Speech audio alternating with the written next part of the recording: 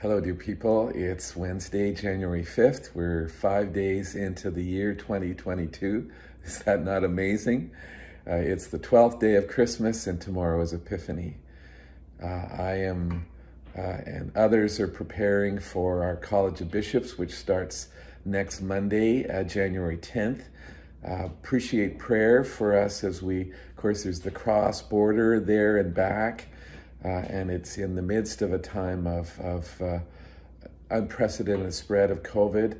So for protection and minimal stress in terms of testing and all those things would be appreciated. And of course, for us as Canadians, and ANIC, we are looking forward to next Wednesday, January 12th, when there will be the time in the College of Bishops, in a consecrated space, in a church, where two candidates, one of them being our own coadjutor, Bishop-elect Dan Gifford, there is the time of the confirmation of those elections. So pray for Bishop-elect Dan and for the College of Bishops. Lord willing, that's where we'll be next week, and we are trusting the Lord and walking with him step by step. Somehow just saying Happy New Year in these days doesn't seem to cut it. It's sort of a cheery Happy New Year because it is such unusual time. And yet our trust is firmly in the Lord, and he has kept us all these days, and he's going to continue. I was reminded of the Minnie Louise Haskins poem that King George VI quoted at his Christmas Day radio broadcast.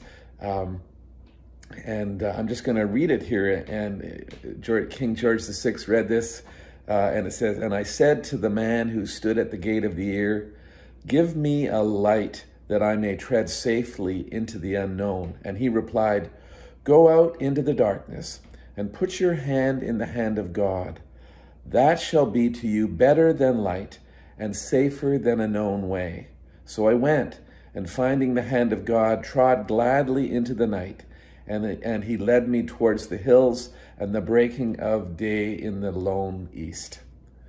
That's Minnie Louise Haskins and King George VI poem that he read in the 1939, of course, the beginning of the Second World War. Well, it is a battle that we're in, and our trust is completely in the Lord, and that's a safe place to be.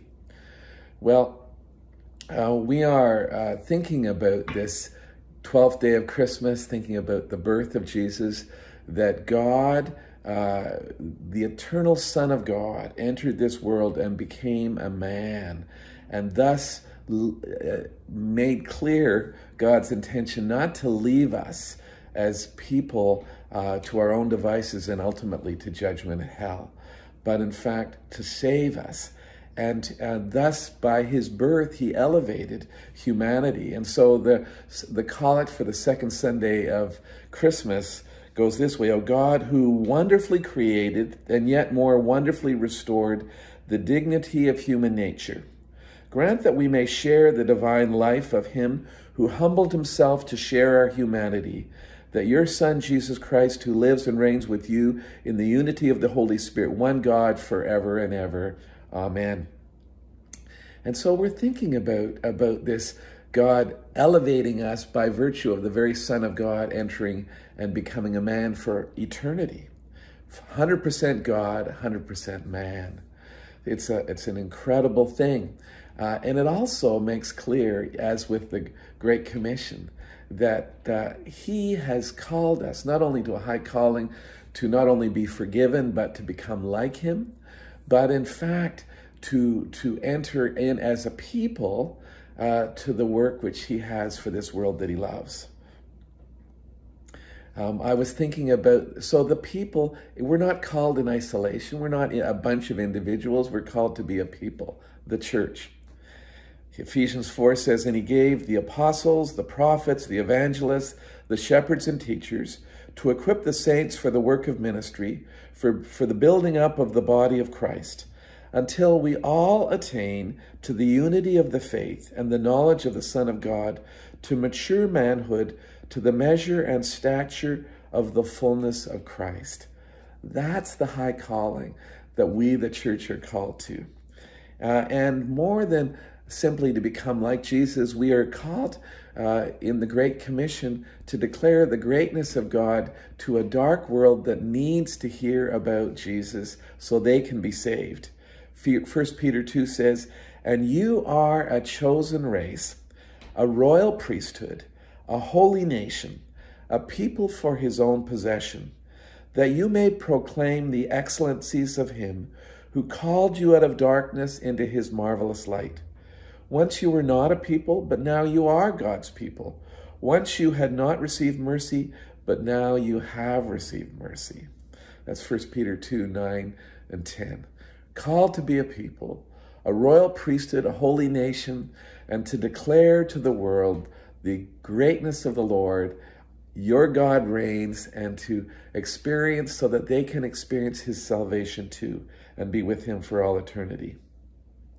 And therefore it makes sense that we as a diocese are about building biblically faithful, gospel-sharing Anglican churches across Canada and even in New England. And so the planting of churches is the obvious means through which God calls there to be mission outposts all across the world so that people hear the gospel.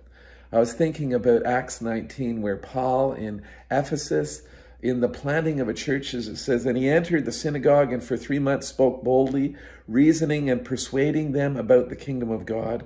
But when some became stubborn and continued in unbelief, speaking evil of the way before the congregation, he withdrew from them and took the disciples with him, reasoning daily in the hall of Tyrannus. This continued for 2 years, so that all the residents of Asia heard the word of the Lord, both Jews and Greeks.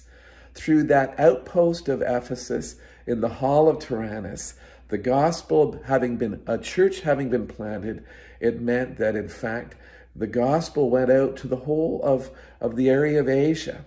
What an incredible strategy the Lord has. And so you and I, friends in Christ, are called to be about being the church and building the church as he who is the only cornerstone on Jesus, and to declare the goodness and greatness of God as we plant churches. That's why it's our 5th priority. And so I'm going to end with the collect for Epiphany, which is tomorrow. Let's pray. O God, by the leading of a star, you manifested your only Son to the peoples of the earth. Lead us who know you now by faith to your presence, where we may see your glory face to face, through Jesus Christ our Lord, who lives and reigns with you in the Holy Spirit, one God, now and forever. Amen. Dear friends, what a high calling we have. The Son of God became a man, and he calls us to be a people, to declare his greatness to the world. Search the scriptures daily, and every opportunity you have, open your mouth and speak to people about the Lord Jesus. Happy New Year.